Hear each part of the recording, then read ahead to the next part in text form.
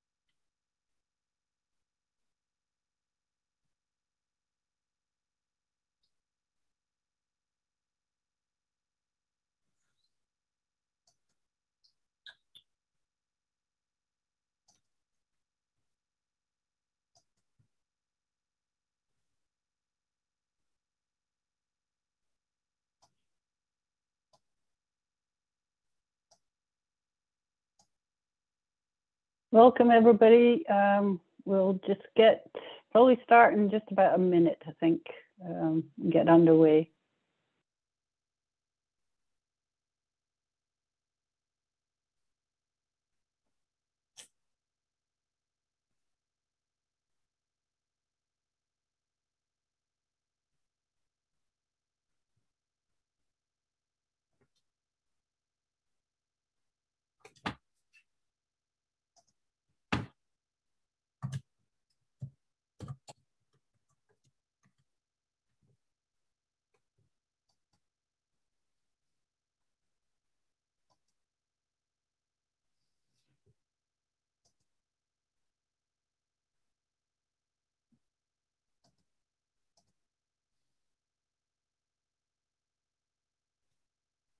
Did Melissa make it back in? Melissa did, and I'm just confirming it is Melanie Calora is her co-presenter, yes. Correct? Excellent. Yes, that's correct. Yeah. Perfect. All right. So Sheila, just letting you know the time, it is 2:34. I know we are. Yes, I think we'll just get going. Yeah. So welcome, everybody. Make sure you're in the correct place. This is the Social Emotional Learning Indicator System, or SELIS as we call it, webinar. This coming together to hear from 5 districts that have participated in the SELIS project for the last 2 years. And we're going to hear from these wonderful educators. And I'm going to keep my introduction very brief. I will start off just giving an introduction, just hopefully to give you enough context about what you're going to see, or background information about what you're going to see in the presentation. So just a little flavor of a summary of the project.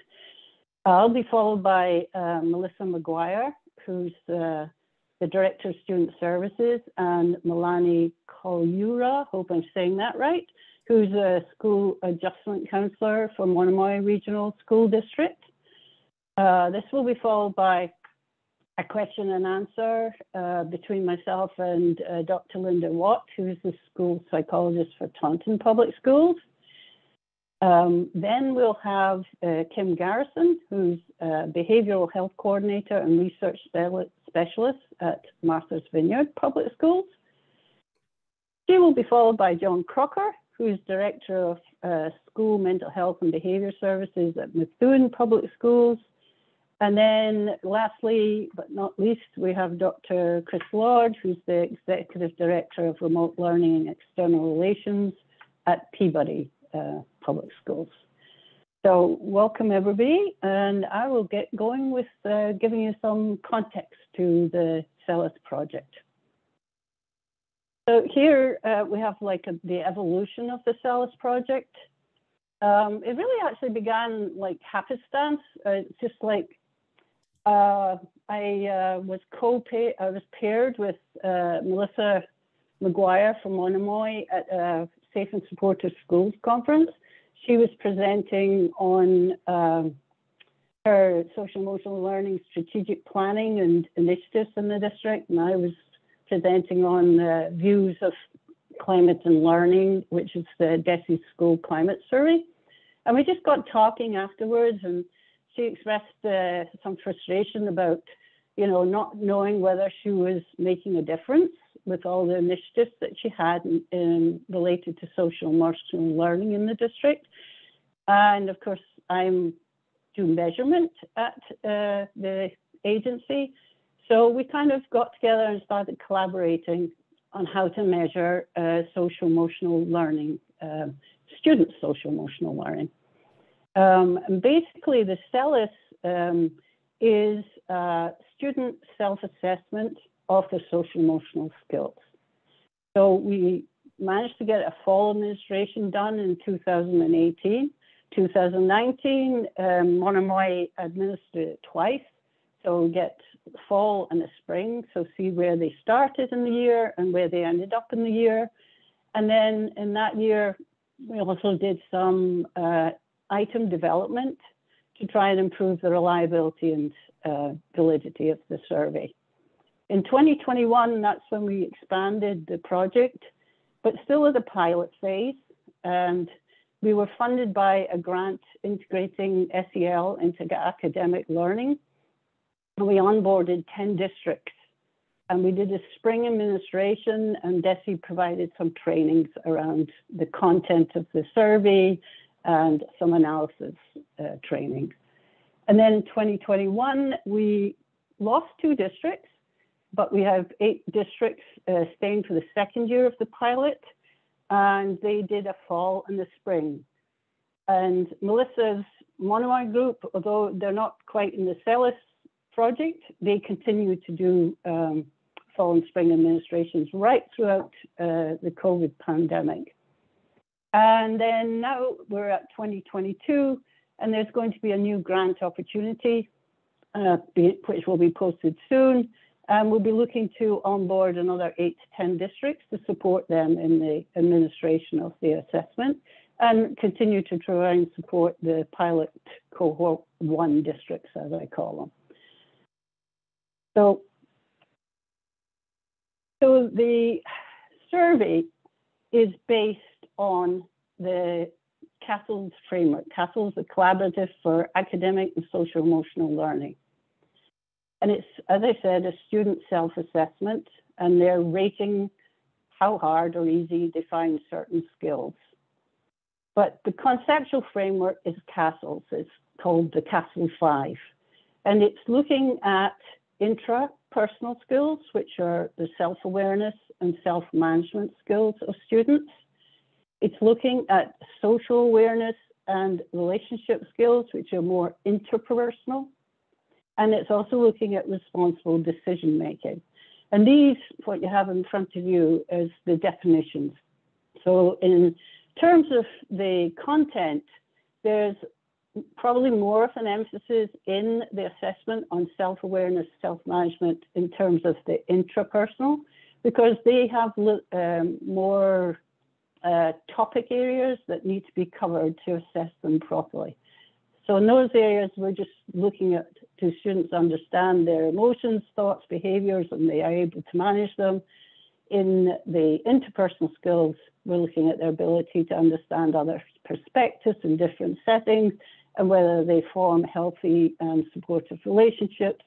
And then in responsible decision making, we're looking at their ability, to make responsible, caring, constructive choices in different contexts as well, in different situations.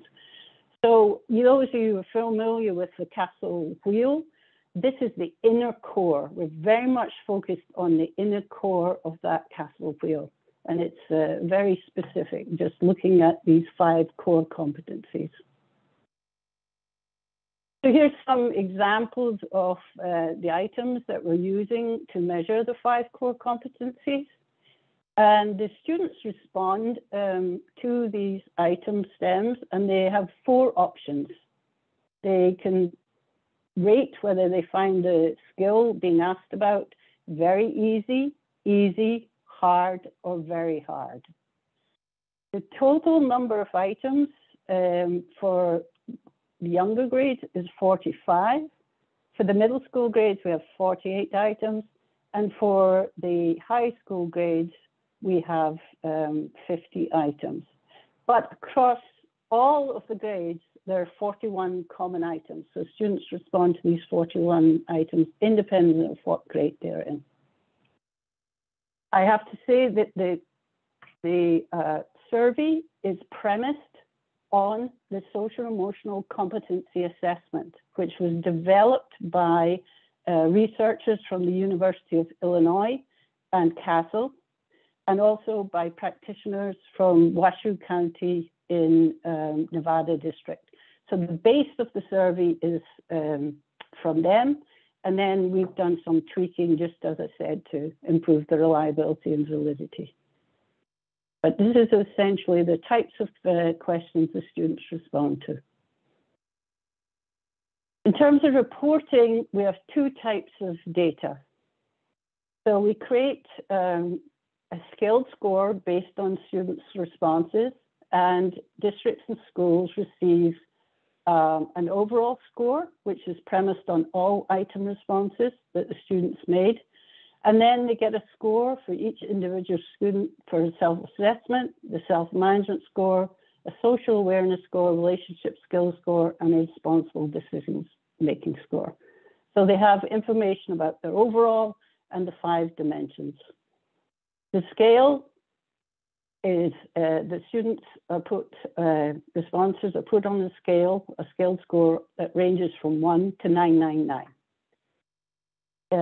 What we did is we analyzed the data district by district, but mostly in all districts, the average score on that scale is around about 500, but with most students' scores ranging between 400 and 600. The other type of data we provide is a data visualization map of students' responses. So it's each individual student's response in a map.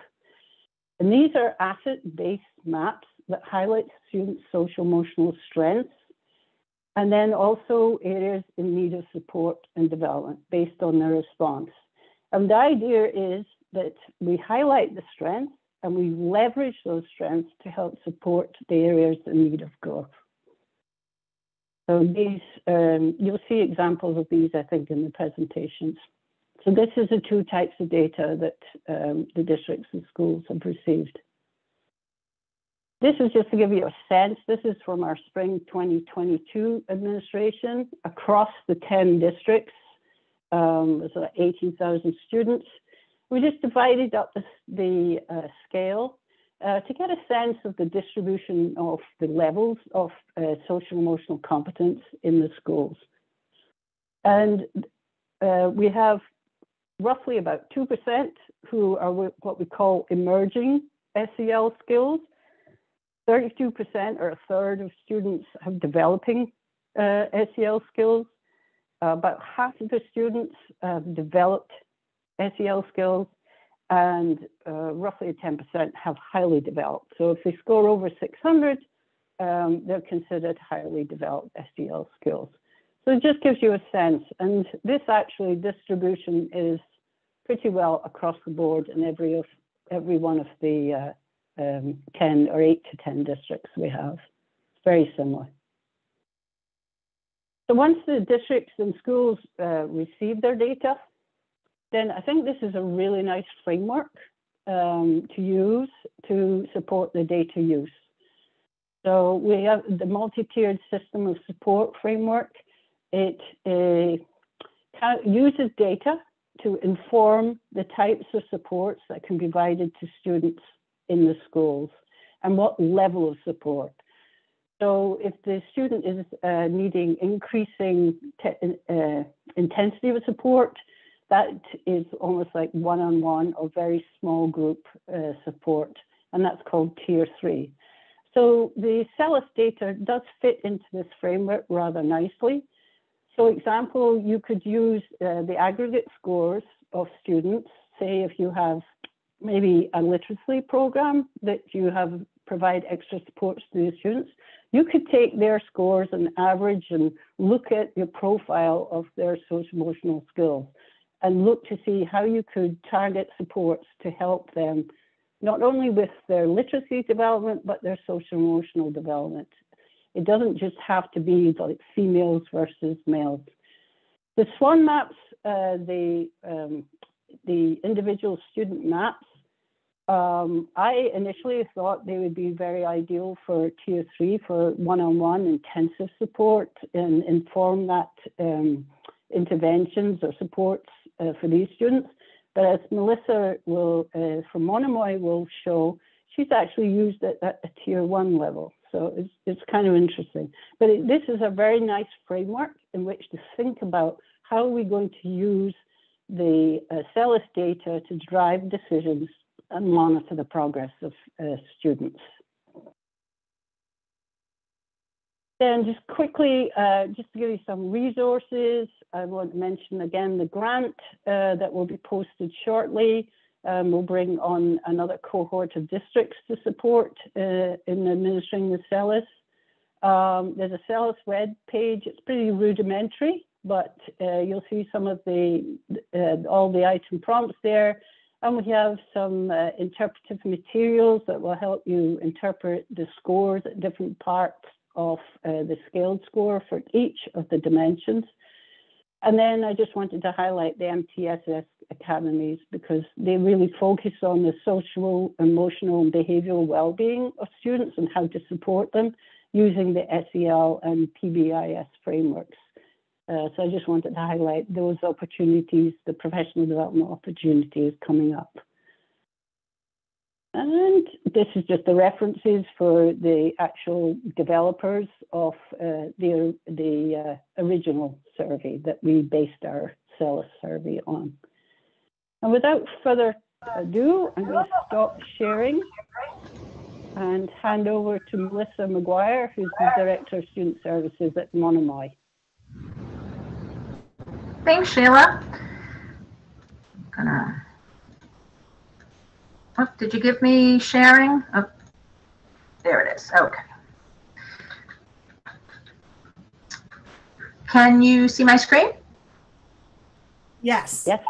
Awesome. Thank you. Thank you, Sheila. I have to just say, Sheila, thank you so much. It's been an awesome ride with you over the last few years, and you know, really developing what I think is just a great system. So I'm going to be brief because my colleague Melanie has some amazing information to share. But what I really wanted to stress first is that, you know, this really starts from a strategic vision. And part of the strategic planning process, in my mind, it's critical to have a social emotional well-being focus or part of our goal, and which it is in Monomoy. So this is really helpful because it allows us to really look at the district and be able to support all of our schools in this endeavor. And as Sheila said, we subscribe to the Castle 5 most definitely, and a few examples of how we really address the 5 core competencies throughout our 4 schools and all of our grades is with PBIS, we use second step pre-K to 4, we use BOTBIN life skills, we use our bullying prevention, which several different curricula that we use. We use zones of regulation, believe it or not, all the way up to the high school. We're using zones of regulation. Check in, check out. We have an SEL integration team. We do some other peer mentoring, silent mentors, 3 for 3, and those are all really supporting kids that really require support, but we don't really necessarily want them to know that we're providing that support. And then this year, we have therapy dogs in all 4 of our schools. But Melanie's going to really talk about more intricate supports that are in the school. Melissa, yes. Hang on 1 second. We need to switch the interpreters. Thank you. Oh, absolutely. Okay, so we're ready. Go ahead. All right. So one of the things that I created was kind of a vision of what do we want to use the SELIS data for. And so we kind of created this matrix that looked at, once we have those data, how are we going to use them? So certainly, because we're doing a fall and spring administration, we can do some comparisons, and I'm going to show you 2 quick maps in a second. And then what we wanted to do is use it to highlight struggling students, and then highlight relationship skills, because that's been a heavy emphasis in our district, is the relationship skills competency. And then looking at what SEL interventions do we need to design, and then setting some student goals. And I'm going to show you a very simple, because in my mind, sometimes simple really is the best, goal sheet that we created and worked with some of our students with. Also looking at your student support team is bringing those SELIS data anytime, you know, a student is referred to the SST team, or whatever you call your student support team. Anytime there's a discipline, behavioral, or any levels of absenteeism, we're always pulling the maps out. You know, we want to see, you know, where was this kid at? What was this kid thinking? And making sure that we're using those data to really cross-reference anything that's going on. Certainly at 504 and IEP meetings, for class placements. Guidance uses those to really support students in their junior and senior years in planning and, again, goal setting. So this is just the vision, and we're not doing all of this 100%. We're doing a lot of it, and so the goal is to continue to reach all of these markers in this matrix.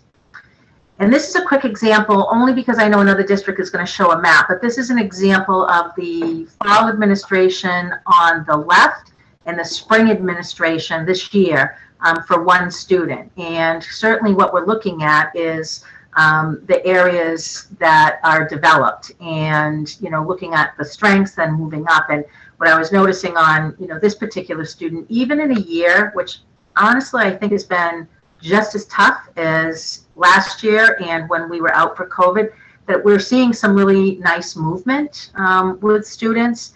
And what we try to focus on, and Melanie can talk about this as well, is we try to focus on, you know, not the areas that we're working on to develop. That my conversation with a student is, you know, I see that these things were really hard for you, but what I'm really noticing up here is you've got some great strengths. So let's build on those and see if we can't make these things here that are tough a little easier for you, and having those conversations. And I believe another district is going to show that when you have these maps, and I don't have it on this particular one, but when you put your cursor over any of these indicators, the question actually pops up. So it's pretty cool to be able to really see what were those questions, especially down in this area, that were a struggle. This is our really simple goal sheet. I'm a big believer of 3. I'm always saying I need at least 3 data points for something. But here, you know, really looking at what are some 3 areas that I would like to work on, and what are those strategies that I can use to meet that goal. And now, because I really want to give the floor to Melanie, she's just done some amazing work. And Melanie, you can take it away, and I will move the slides for you. All right. Thank you so much, Melissa, for that introduction. So as she said, my name is Mel Calora, and I am a school adjustment counselor at Harwich Elementary School. Melissa, if you want to go to the next slide, great. And so over these next 15 or so minutes, I'm just going to walk you through and really share how my team here at Harwich Elementary School put the SELIS into action, and how it really informed our interventions for our students who were more on the emerging and at-risk categories. I also want to talk about leveraging data. So how can we get the most out of the data that we have? And also using the tools and systems that we already have in place, as well as ensuring that the resources that we have are allocated not only efficiently, but making sure that it's equitable as well. Go to the next screen. So before I really talk about the SELIS and how we used it this year, I want to share a brief overview of the social emotional learning approach that we have here at Harwich Elementary School. Some of you may be familiar with the SABRS conceptual model. What I did is I took that model because I think it did a really, really nice job of highlighting the differences between social behavior, emotional behavior.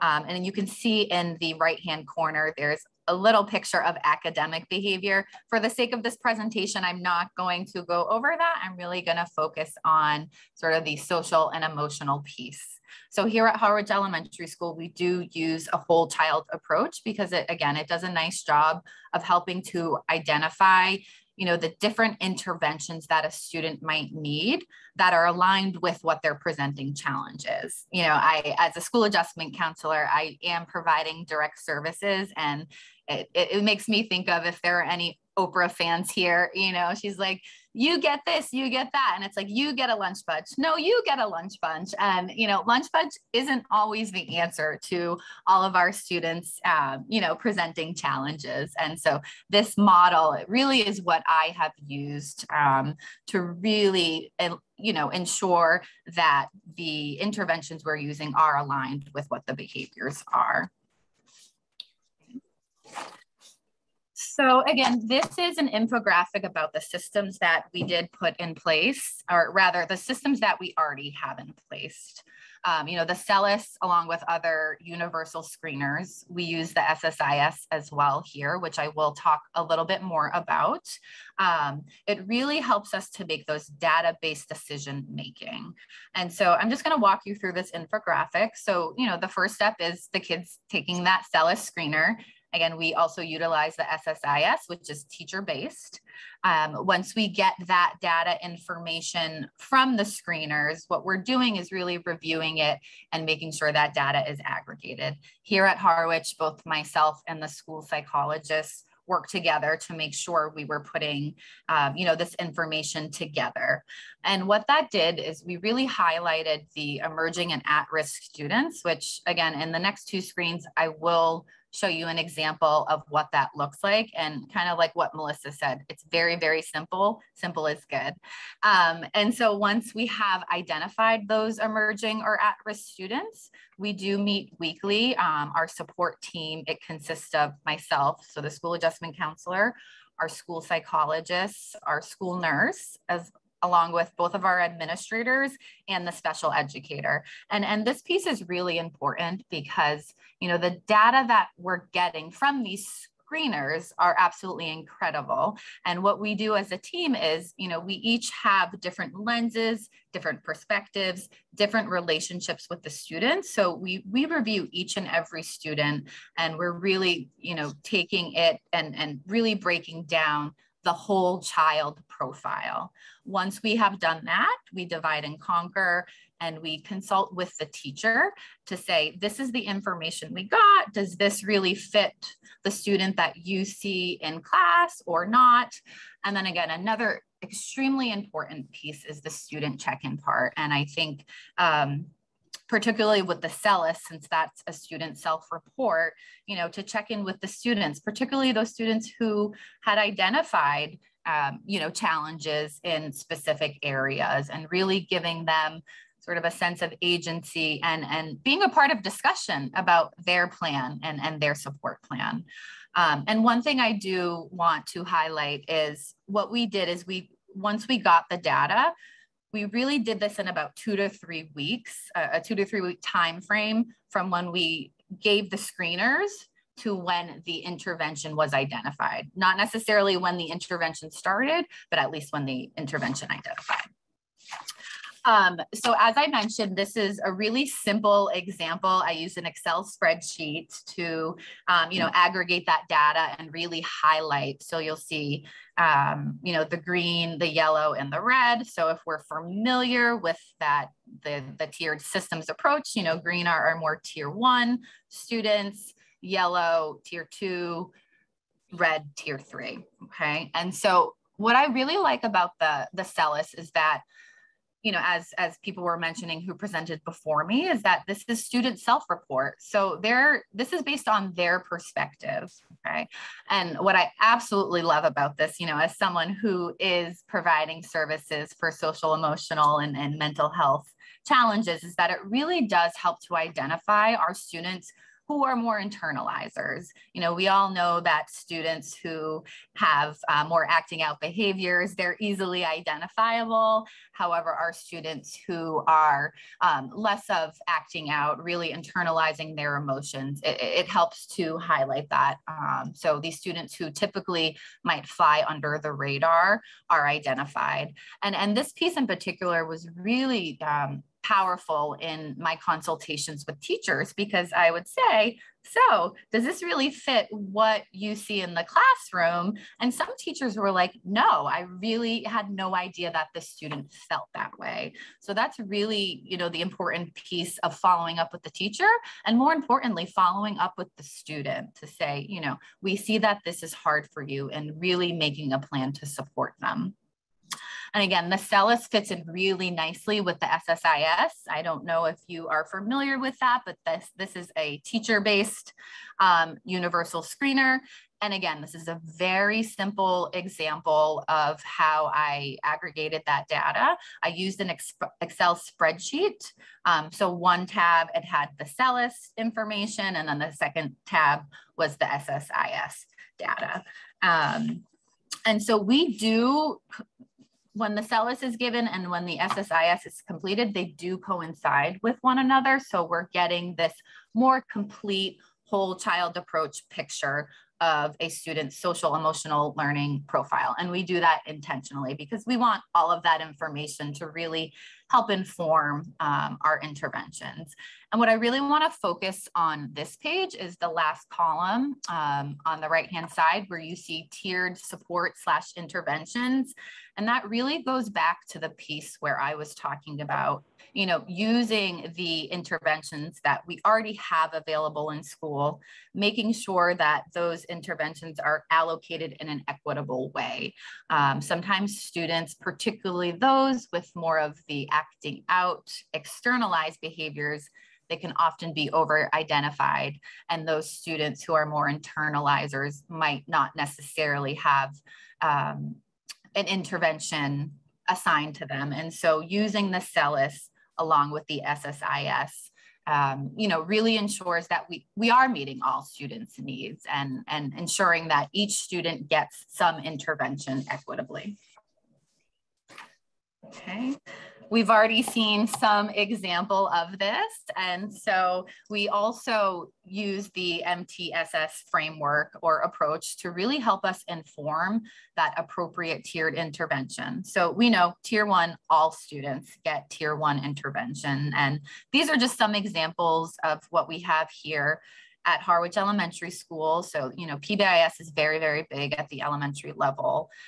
We use the zones of regulation and second step, as Melissa had mentioned, the SELIS and the SSIS, also teacher classroom management systems. Some of the information that we got from the SELIS, even if a student wasn't necessarily identified as emerging or at risk, but was approaching one of those categories, really sort of working with the teacher on the tier 1 sort of whole classroom wide, systems to really help address the needs. And in particular, if we're seeing a large number of students from one classroom, I've heard of it as called like tier 1 plus, so working with that teacher to really refine those classroom management skills.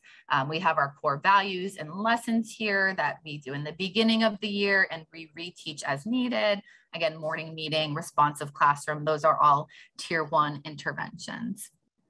So again, using this approach does really help to provide that framework to inform the appropriate intervention. So looking at the screening data, we're making sure that it's aligned to the actual need. So kind of going back to my joke about everyone gets a lunch bunch, right? We're not going to give a student a lunch bunch for social skills if they're more in need of emotional regulation skill building. So it's really just attaching and assigning interventions that make sense, that are addressing that need to help the student move forward and, hopefully eventually be able to be back in the tier 1 supports.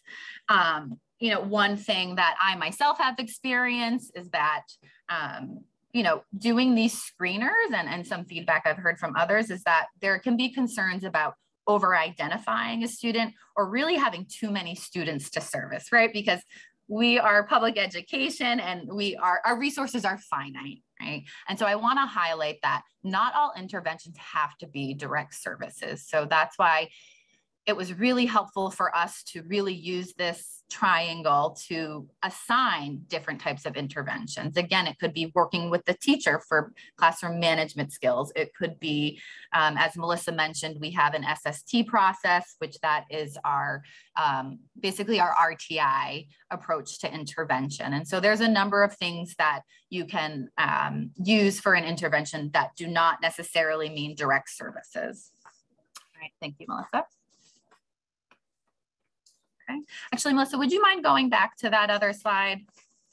And can you click, is there a link on, if you click on the triangle? Okay. This is just really an example that I wanted you guys to have. Again, we talked about CASEL and the learning and life competencies. All of these go hand in hand. So while I'm not specifically talking about those competencies, we really do marry all of these systems and approaches together, and it does work very nicely. So these are just some examples, again, about different resources and interventions. It's also a way to ensure that these things are done with fidelity and that they're being monitored. So I just wanted to give examples of something that I have used in my previous school that I was able to bring to Monomoy and really marry it with the SELIS, the SSIS, and all the wonderful work that we're doing here. Thank you, Melissa. Okay. And so I'm just going to read these few sentences. Incorporating universal screeners such as the SELIS and the SSIS into an MTSS framework ensures that districts have the appropriate data and the right practices in place to ensure a whole child approach in supporting our students' success using those existing interventions and supports. This system establishes a structured process allowing educators to focus on the Tier 1 SEL supports aligned to the needs of all students, while also analyzing data that really drives impactful Tier 2 and Tier 3 interventions to support our students who are more at risk. And so what I hope I've shed a light on throughout my presentation is that, you know, particularly in Massachusetts, we are definitely very privileged that many schools have a wealth of interventions available, and utilizing a systems approach really allows what feels like a monumental task to be broken down into something that is more manageable. And most importantly is that we are putting in place meaningful and effective interventions to really address the whole child and to meet those needs. Thank you. Thank you so much. Thank you both. That was lovely. Does anybody, if people are going to ask, maybe get one question in because we're short of time, but if anybody has a question, can they just put it in the chat, please?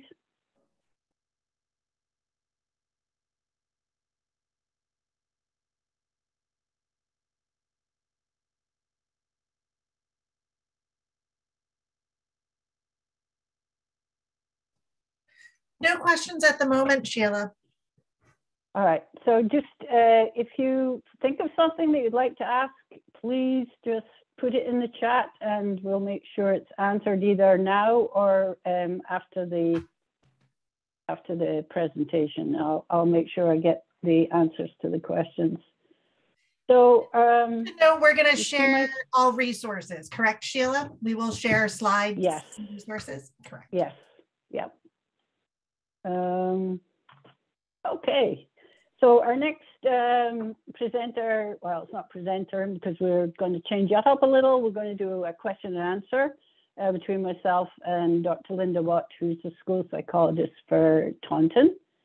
And just so that the questions are accessible, I have them on the screen. So, Linda, why did your district decide to apply for the SELIS grant in 2020? And what was the need that the SELIS data could help address?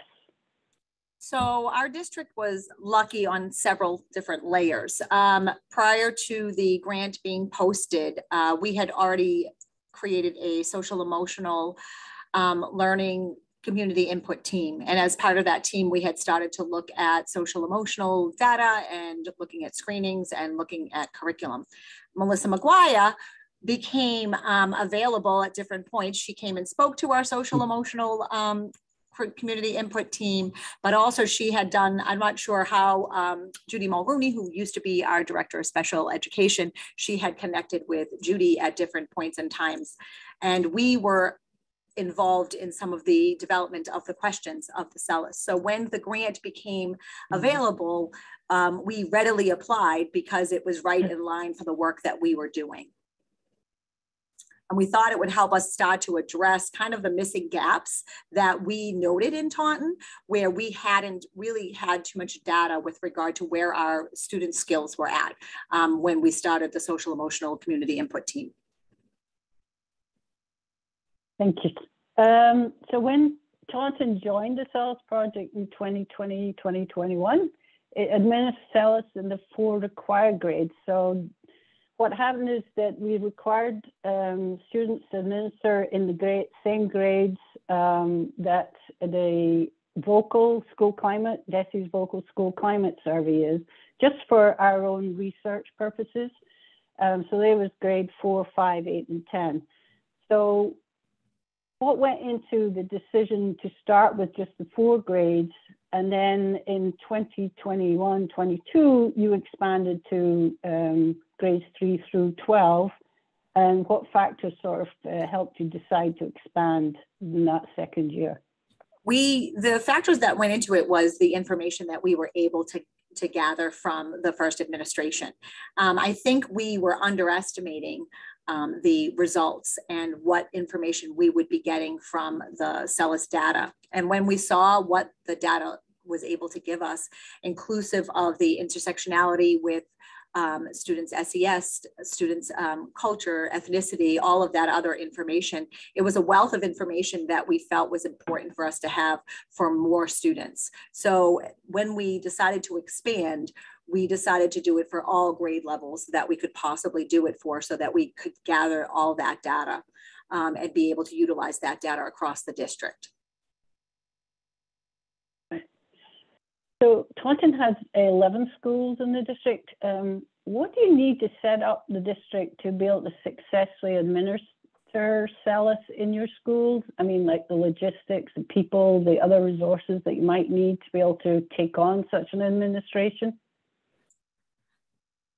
Lots of ADHD people, I guess. So basically, it was a very big undertaking when we went to the large administration. What we really needed, what was the most important, I feel like, was the buy-in from our central office staff and then the administration in the buildings. Without the buy-in from the administrators, it was very difficult. It would be very difficult in order to get the administration done in the way that it needed to be done, in a systematic way. I also was able to create, from the social emotional learning community input team, I created a kind of subset of that group who then were able to support me in kind of figuring out how to administer it, when we were going to administer it, and what the logistics were of that. So I do have a small team of people who work on that kind of logistical piece, along with our fabulous tech department, who does help with the data collection piece. Thanks. How do you use the SELIS data in your district, and who uses it, and how do you actually use it as your role as a school psychologist, and what kinds of decisions does the data help inform? So I can say I don't use it as my role as a school psychologist, because I'm using it as I tend to oversee a lot of the social emotional learning initiatives here in the district. So that's kind of where I'm using the data. Who uses the data currently are administrators, school counselors, and the kind of student support teams within the school buildings. and what they're using it for are very similar to the probably earlier stages of Monomoy. They're kind of our target, but the earlier stages, which is looking at the data to help us with class placements, to help us look at those tiered interventions. So which, we implemented a tier 1 intervention across the district this past year. So really starting to look at how this data can inform our tier 2 and our tier 3 interventions with regard to the social emotional functioning of the students. So we've been very lucky to be able to start to use it this way because we have a lot of data. The other piece that we're also using it to do is starting to use it to inform our restorative practices when it comes to discipline, absenteeism, office referrals, things like that, really looking at the restorative practices. So if a student has these areas of strengths or these areas of weakness, and they're having this type of behavior in school, what are we able to implement in our restorative practices that support their strengths, but also help them where their weaknesses are at. And how do you plan to use the data going forward? Well, I've been very lucky to be part of kind of all of these informational sessions that you've been doing over the years. So we have kind of our kind of going forward plan includes using the swoon data in our middle and our high schools during their advisory periods, and really starting to educate the students about their own strengths and how to utilize their strengths with regard to kind of their emerging skills. And then we're also planning on using it to then cross-section it with a universal mental health screener that we are implementing this year. So the idea is, I think we're following behind Monomoy's path, hopefully, and we're learning from them.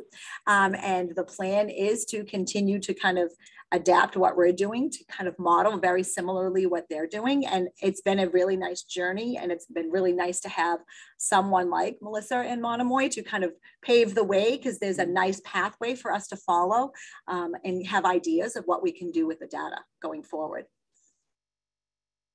All right. Does anybody have any questions for Linda or Dr. Watt? You have, just put them in the chat.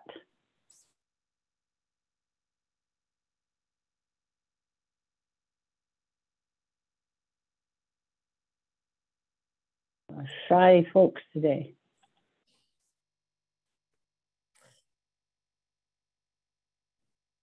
Words of support from Melissa.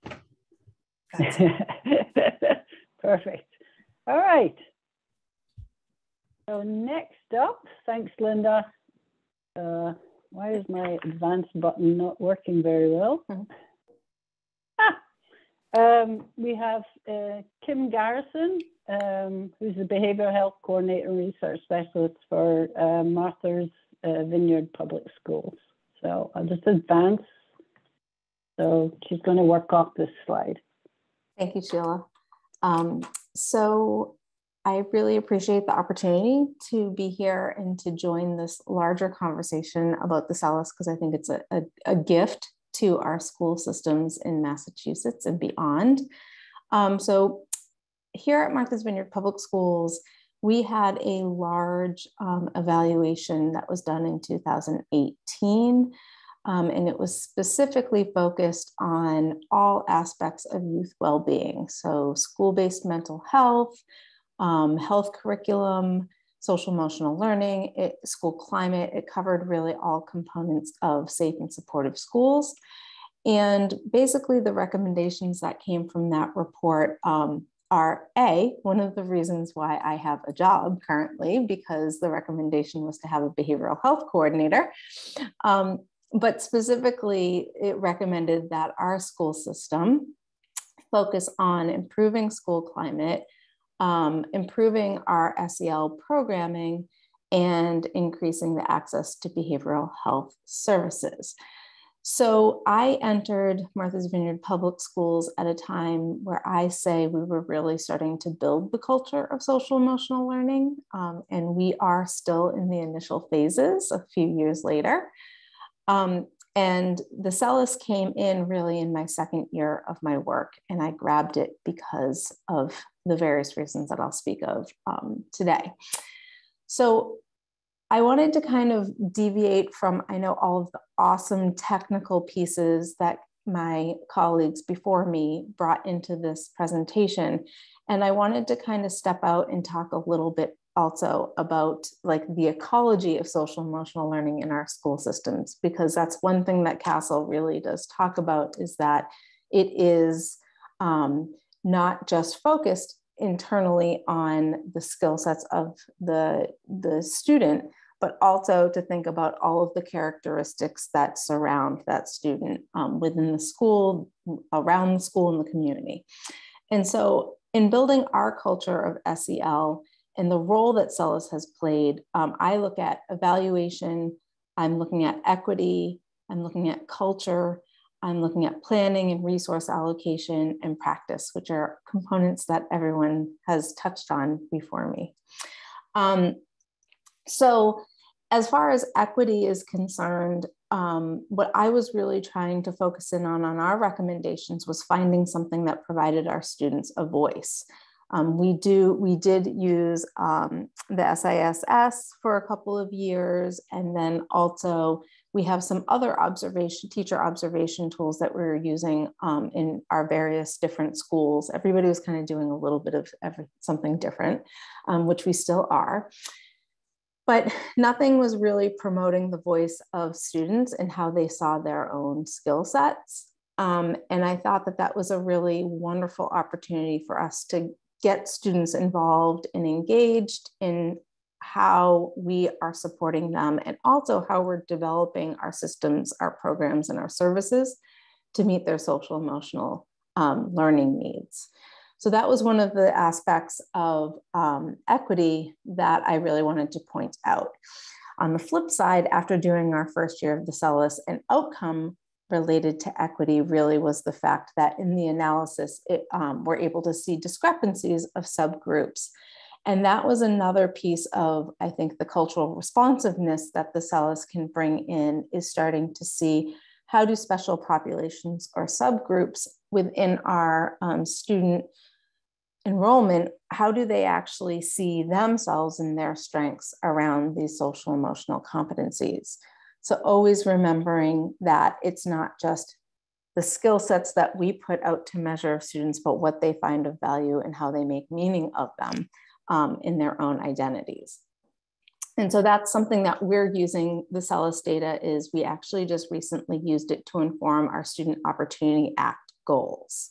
And so using the discrepancies between some special populations, we can focus in on specific SEL supports that we can develop here. As far as culture is concerned, in building a culture of SEL, it was quite obvious to me when I came into the Martha's Vineyard Public Schools that everybody kind of had a different working definition of what social emotional learning was, ranging from anything related to mental health to emotional disturbance identifications, and really just to anything that was supportive of students beyond just academics. So what I really appreciated is that in order to actually promote a shared culture and understanding, we had a working definition from the CASEL that was tied to items specifically that students were using to start to make sense of what social emotional learning and skill sets are for them, but also how teachers and adults in the school and students are understanding them together. So we have a shared language when we talk about self-awareness or when we talk about self-management. And so that was another really important piece for me that I continue to utilize the SELIS for. As far as planning and resource allocation is concerned, we didn't really have a lot beyond our large scale evaluations of ongoing data to inform strategic planning. So a lot like Melissa was talking about in her strategic planning with Monomoy, I've been able to really use each individual school's SELIS data to make recommendations for maybe some areas that they could spend their ESSER funds, and what specific interventions or programming, especially at tier 2, that's a big focus for us right now, would be relevant to our students as far as how they're reporting out their skill sets. And then the last that I will highlight is our practice. And this is the one that I'm focusing on most. I think it's kind of my own research bend too. coming from an instructional background and now being in my coordinating role, I really find value in making sure that we're integrating this data into the classroom and academic learning. So we're using it to really promote the integration into academic instruction. So currently I am working with our 9th grade team to take the SELIS data and to use a framework around using understanding by design for unit planning that continues to utilize SEL data to put in, to promote student strengths, whether it's around cooperative learning or problem solving, and to identify certain strategies that will be relevant to that specific class, and then to differentiate that across different classes, which is relatively new idea for our high school, because SEL, as we know, at the high school level is a little less directed, and it's a little bit more incorporated into the student's experience across all aspects of their academic life. And then last, what I did down here was I took the CASEL definition, because often in building this culture of SEL in Martha's Vineyard Public Schools and being able to talk about the 5 domains that SELIS measures, I often throw out the CASEL definition. And it's because it's still a relatively new concept that our school community is starting to hold on to and commonly discuss. It is very difficult to conceptualize what it means to support students in knowledge, skills, and attitudes around healthy identities, or to support students in knowledge, skills, and attitudes around feeling and showing empathy for others. So that language still is a little abstract for many practitioners based on the CASEL definition, but I'm able to kind of say, oh, we're talking about healthy identities. Well, we know when we look at the SELIS, we know also we're talking about self-awareness. So we can start to take the CASEL definition and make it a little bit more concrete so that we can use that data then to inform our practice moving forward. So we're still in our initial phases, and we have pockets of teams that are using the data at different levels. And we're just really still trying to figure out how is our system going to come together. So I really appreciate all of my colleagues who came before me. And I open up to any questions that anybody has.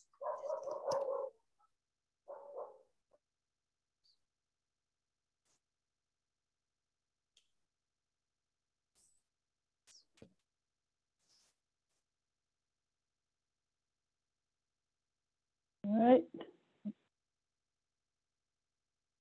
Okay, don't seem to have any questions. We'll move forward. Thank you, Kev, very much. Appreciate it. So next up, we would advance. We have John Crocker. He's the Director of School Mental Health and Behavioral Services at Methuen Public Schools. I will stop sharing so that he could share. There we go. Hey everybody, glad to see you here today. Really appreciate it. I am here to talk about how we incorporated SELIS into our screening program. So it's a little bit of a different, perspective that we're taking. We screened for mental health concerns for a number of years before incorporating SELIS. SELIS has really allowed for us to take a look at the entire continuum of social or psychosocial data, social emotional data, so that we're not just focusing on symptom presentation, but we're also sensitive to the pro-social measurement that is so important to be able to understand student growth and to be able to understand the impact of our services on those social emotional competencies. So this is the definition that we're operating from. This use of a tool or process employed with an entire population. I will just give the caveat that I don't think you get to universal screening overnight, certainly not with symptom-specific measures. I think it's important that we are sensitive to the scale of our implementation and that we are moving at the right speed to be able to react to the mental health screening data that we collect. Certainly with SELIS data, it's less of a response required immediately compared to something for example, like a depression screener, but it is still data that needs to be responded to. So woven throughout this presentation, I will reference the scale of implementation and provide a little bit of insight into how you can get SELIS or depression or anxiety screening off the ground in a safe way that is sensitive to the readiness of your staff to be able to react to that data. These are the components of universal social emotional learning or mental health screening that I think are so critical to orient to. I'm going to guess that for those of you that have implemented any degree of screening, you've got a team supporting that, and that's essential. No one's going it alone with a process like this. We're looking for buy-in from school and community stakeholders so that we can feel good about what we're doing and know that we're going to be supported in ultimately collecting these data. PD and technical assistance to ensure social emotional learning and mental health staff are ready to receive that data, to use that data, to understand its application in real time. You do have to pick a population to screen. There are all kinds of questions related to that. Are you looking for point in time transition, say grades 7 to 8, 4 to 5? Are we looking to get ahead of problems in a really proactive way? Let's screen early. You have to pick a measure. In this case, we're talking about SELIS, but when you are incorporating SELIS into a larger screening program, you have lots of other measures to choose from that will ultimately allow for you to look at symptoms decreasing over time while you fade services and social emotional competence increasing over time while you fade services. That's the goal, to be able to look at pro-social measurement alongside symptom-specific measurement and watch that cross-cutting data set. You do need to adopt some consent procedures. That's essential for any kind of screening. Planning for the day of, data collection, analysis, and warehousing. I think as we move forward with SELIS, there's the big question of like, where do we put these data? Where are we warehousing them? How do we store them? What happens when these kids graduate? Where does this go? So questions there. And then certainly conducting a coordinated follow-up to address the needs of students. I heard a lot of great examples today of the ways in which these data have been leveraged to be able to point students at appropriate interventions. Really appreciate that. These data are actionable. Please don't screen for the sake of screening. It's super unethical. These are the major components of our much larger screening system. So social emotional mental health screening is part of our comprehensive school mental health system. What is that? It's another tiered system of support. It is oriented to universal supports like SEL and mental health literacy for all, and then group-based and individual therapy at tiers 2 and 3, programmatic services such as our Bridge program, and coordination with outside mental health agencies to augment what we do. We do K-12 screening multiple times per year. SELIS is in fall and spring, following the trend we have of fall and spring screening for our mental health screening. I highlighted in blue here, this is so critical to highlight as we unpack SELIS. Social emotional competence is being measured by SELIS so we can get a more comprehensive data set and not only understand symptom-specific data, but also the pro-social data that is a function of good services for kids and good curriculum delivery in the land of social emotional learning. Our measures exclusively rely on student self-report. The reason for that is that I can't guess how Kim feels. I need to ask how Kim feels. It is bad science when we try and guess at how people think, feel. It's just not a reliable, valid way of getting at affect. So when we dip our toes into the land of mood-related psychosocial data, we really have to go to the source, and that's our kids. Otherwise, we run the risk of rate of reliability problems, of bias, of culturally irresponsible practice. Passive consent with opt-out procedures is what we have adopted. Basically, we're saying, we're gonna do this thing, tell us not to. And less than 1% of our parent population ultimately push back, or not even push back, but just opt out, and that's okay. They don't have to engage. We do use web-based tools, Google tools. SELIS is supported by DESE. We truly appreciate that. We're going through Alchemer for the SELIS. Students in the moderate to severe range receive follow-up. Any report of suicidal ideation or self-harm is immediate follow-up. And who's doing this stuff? Like, who is administering all of these measures? Well, it's our school-based staff.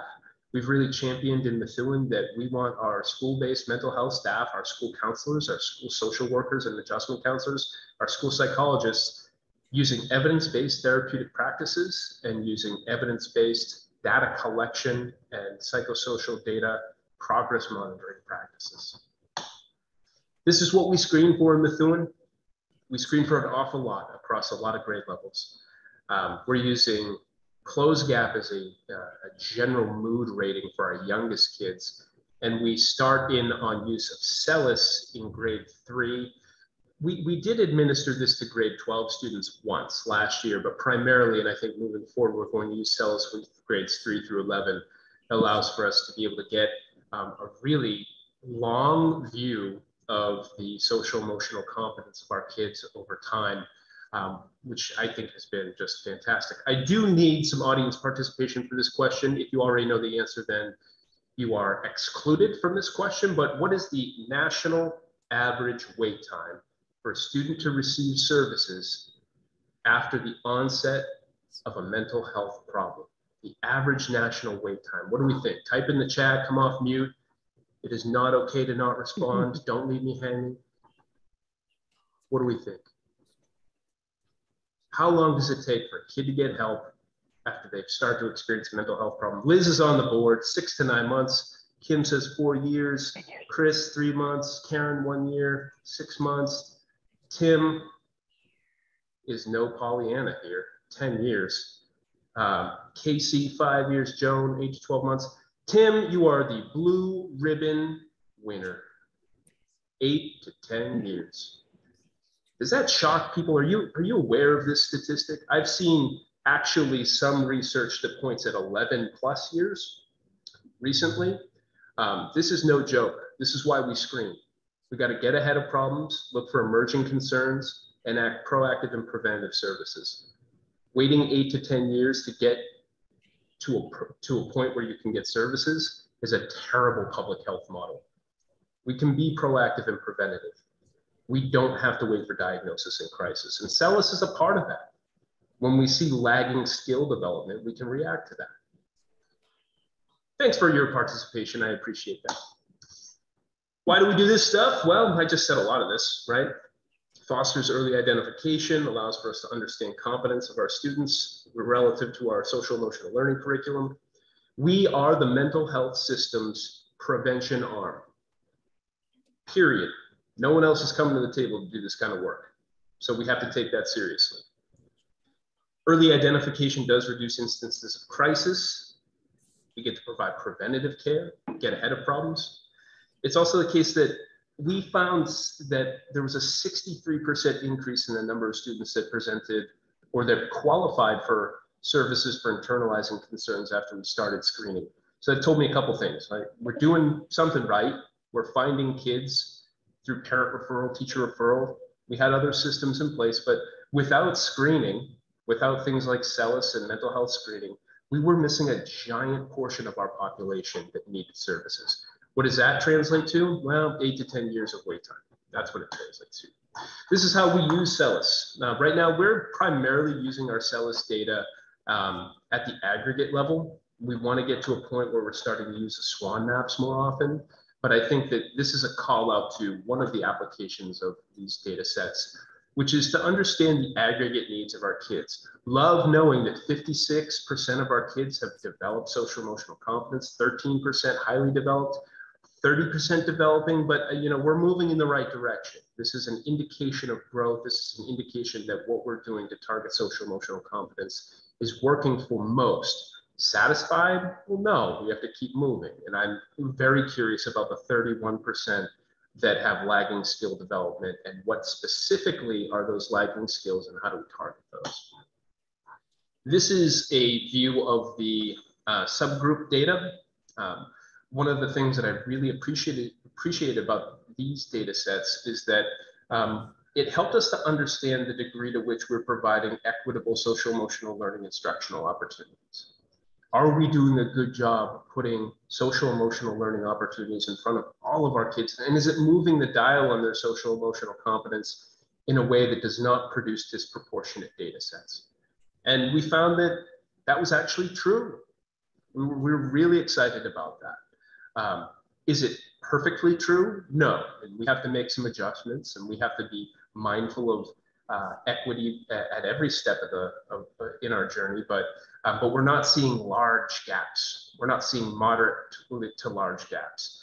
I think it was overall really good indication that we were able to provide equitable access to these opportunities for the vast majority of kids. Again, not satisfied until it's all the way.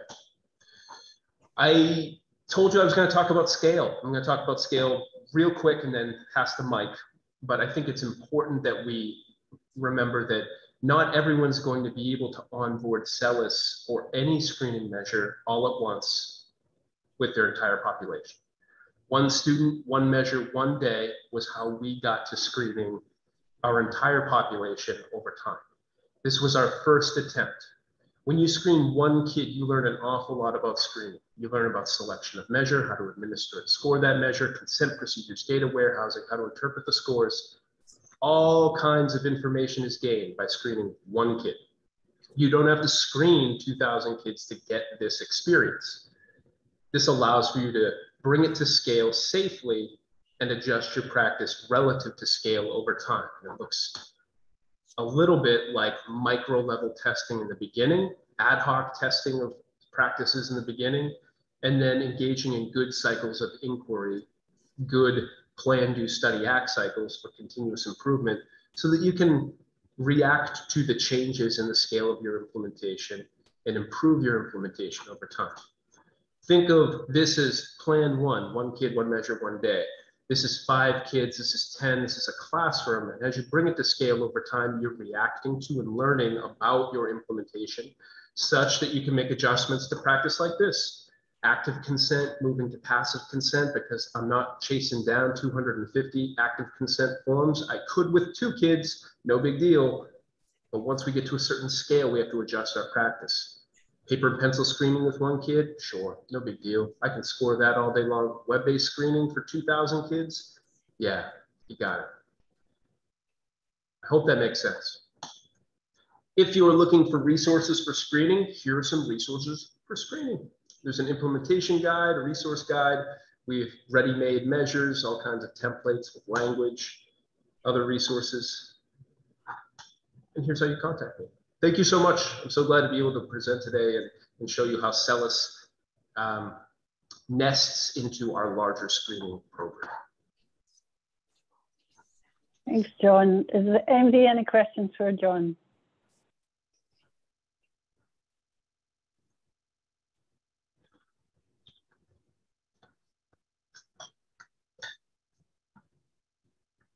All right, we will move forward. Next up is Dr.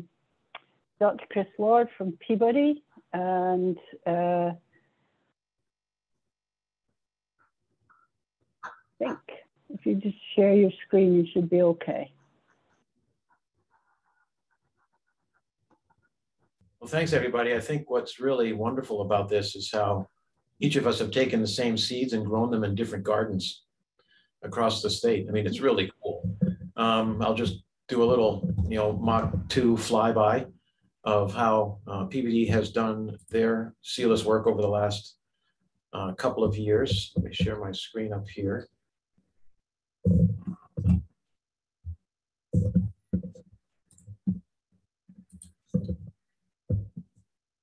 How's it look? Thumbs up, Sheila. Am I presenting? Good. Cool. Yes, you're okay. We applied for this a few years ago, successful in getting our grant, and we immediately established a team. We have 10 schools, well, actually now 11. We have 1 virtual school now, mine, that I'm running. And so now this is how our history is, and this is what we've done this past year, and this is where we're headed for the future. I'm hoping you can pick that up in the next 8 minutes or so. Last summer, we sat down with last spring's SELIS data, and it very quickly became apparent that social emotional learning was the most important thing for our city. So all of our schools set to putting together school improvement plans, including our district improvement plan, that really looked at improving the social emotional health of all of our kids. We had guided screening records individually in each of the buildings. I can share with you how that worked. We had individual interventions based on that information that we got from SELIS. The SWAN maps, they are starting to grow in the conversation for IEP meetings, 504 and ISTs. And we do something different. SELIS is the student's perspective of themselves and their own social emotional health. We have a vision of the graduate here in Peabody. And for the last 5 years or so, we've been measuring not only A, B, C, D, F on report cards at the high school, but also a degree of proficiency with which students are meeting 7 competencies in the vision of the graduate. One of those 7 competencies is self-management. So we have school-wide, now district-wide rubrics that measure self-management from all homeroom teachers. So we not only have the student's perspective with respect to social emotional health, we also have the teacher's perspective of their students and their social emotional health. So we have kind of this running record. Some of you have mentioned that from not only the student perspective, but also teacher perspective, and we can use that information going forward to make interventions as needed. When we looked at the self-manager data last year, perseverance is one of the things that we measured, and that was the #1 thing we focused on. We try to keep it simple here in Peabody, couple of goals, that's it, and try to do really good things with a couple of goals. These are the things that we put in place for this past year. Our team, again, we had 2 or 3 person team at every one of our buildings that managed all the data, trained all the staff on CASEL indicators, 3 signature best practices with Deb Brady. She was excellent. We did some training on that. And again, the walk away for teachers was try these 3 things every day in the classroom. This should improve the social emotional health. Start with a positive thing, end with a positive thing. And honestly, I can't remember what the 3rd one was, but there's one in the middle. Anyway, there's 3 signature best practices that that Deb shared with us, and our teams shared that at their faculty meetings. We have a wonderful organization in Peabody called the Peabody Education Foundation. They provided social emotional learning libraries with books to read on. You pick the social emotional issue at hand. This is on-demand learning. If there's a bullying incident, there's little books on learning. If there's stress, there's little books on stress. So the kindergarten through 5th grade students all had these libraries that the teachers could grab and read a story to the kids about how to deal with anxiety or stress. If anyone has, raise your hand if you've seen Rob Surratt, Hero Art. Anybody seen him? This guy is unbelievable. He's one of the 25 Disney artists who's paid to stay at home and paint Yoda and all Marvel comics. The guy is amazing. And he'll go to your school for $1,200 and put on a 1-hour show that will just blow you away. This guy has been on Oprah. This guy's been on Arnold Schwarzenegger on the Today Show. Look him up, Rob Surratt, Hero Art. He lives in North Andover. And he goes to schools for fun. He works for 40 hours a week for Disney. That's how he makes his money, but he just wants to go into schools and do hero art painting. You'll see some of the work he does if you go online, look at his YouTube. We brought him into all of our schools, except for the high school. He was great. Some of you already mentioned how you focused on SELIS data in your advisories in the high school. Our advisories did that this year. And Norm Basio, a great comedian, he came and did a wonderful, more grown-up presentation for our high school students to hopefully improve social emotional learning. This is our results. The blue is the fall scores for the district in self-awareness, self-management, social awareness, relationship skills, responsible decision-making, and every single one of them went up. This is, I think it was 60 or 70% of our student body from grades 3 through grade 12. It's an overhead view of how it looked, but it seemed to do some good things for us. This data was a way for us to measure the social emotional health of our kids, and that's the way it worked. When we got boots on the ground, I pulled out the specific data, but this is how we observe our SELIS data. Here's all of our schools. Our schools have all their own visual for their own kids and their own data. I can show you mine.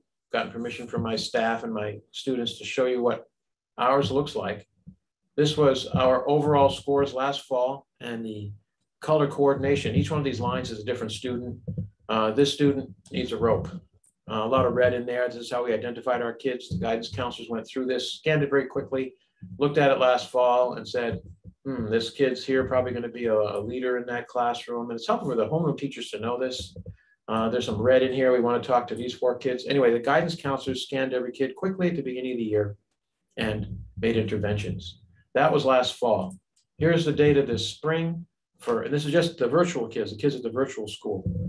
We had a huge jump in our social emotional construct overall. Social awareness, self-awareness went up, self-management went up, self-awareness, all of these scores went up from last fall to this spring. So really happy about the kids in our virtual world. The data is similar in the in-person buildings with the exception of one elementary school. Trying to figure out why that went down, but that was the results that you saw on that earlier slide that had the this one right here that had those big jumps. So we've had some really great increases this year. We want to continue that trajectory. And that's how we got it, by each of our teams looking at their schools, looking at their individual kids, and trying to figure out who needed to get some help.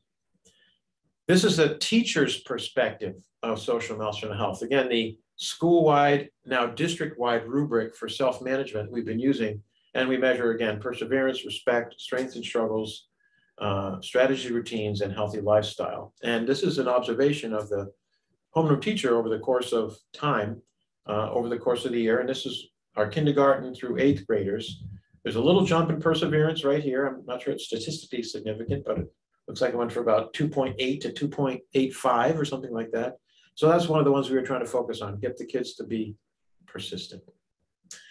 The way this data rolls out for our schools is here. Again, this is all set up. Here are our schools along the bottom. We pull all this data out of Aspen. Our teachers put this in just like MCAS scores, or you talked about data warehousing. This data, we keep all of it in Aspen. And this stuff on self-management is kept in Aspen. Here's our overall scores for last spring. For those 5 different areas, here it is by grade level. Here's a comparison of each grade level from last fall to this spring.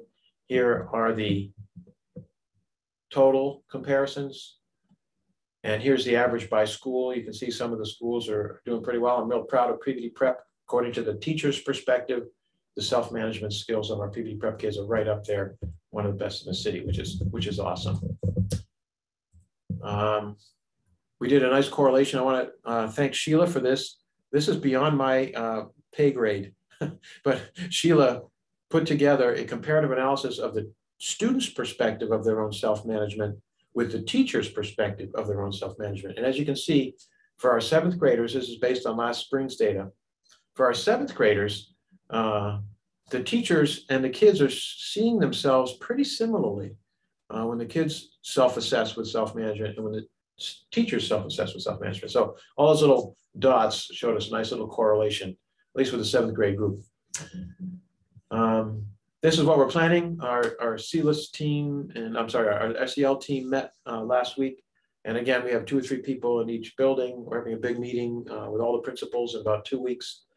How will your SELIS and self-managed data inform school improvement plans for next year? When will the guidance staff review the latest SELIS results?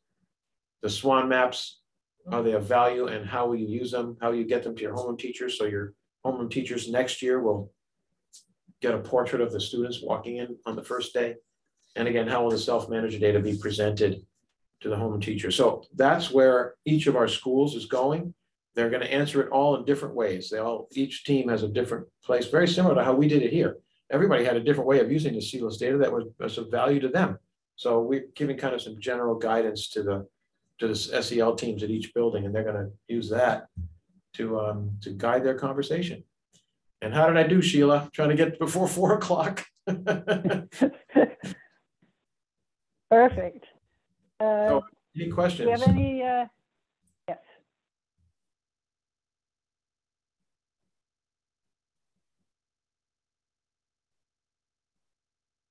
Any questions for Dr. Lord or anybody else?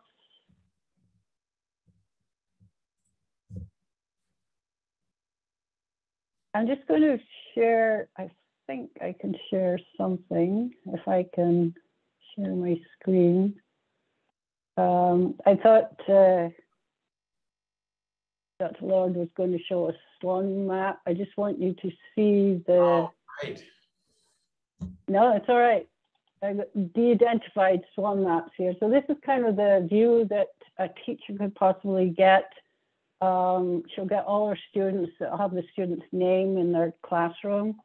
And basically click on the student and you get the swan map. And as Melissa was saying, you just hover over the item and it tells you the, you know, what the student's responding to. So this student, in this case, the one after the identification for the item is saying that the student responded, this was hard for the student. So catching up on my work when I get behind was hard for the student.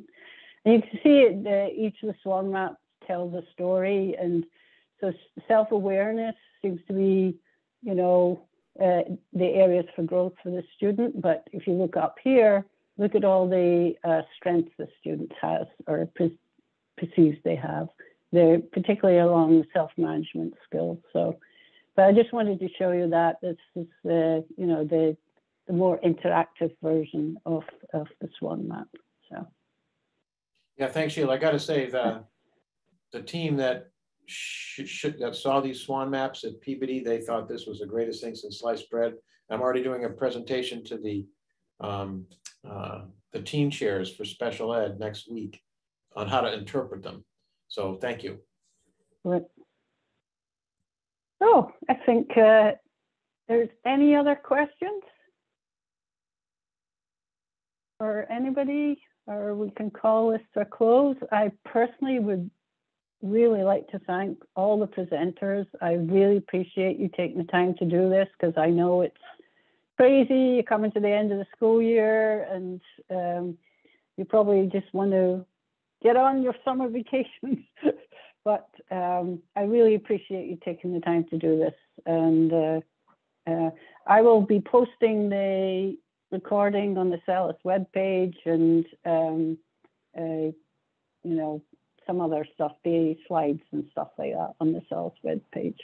So thanks so much, everybody. I appreciate it. And I want to thank the interpreters as well, Anna and Susan, for helping out with the presentations. Much appreciated. All right, and Kate. I forgot you, Kate. Thank you, Kate, for helping me. All right, take care, everybody. Bye-bye.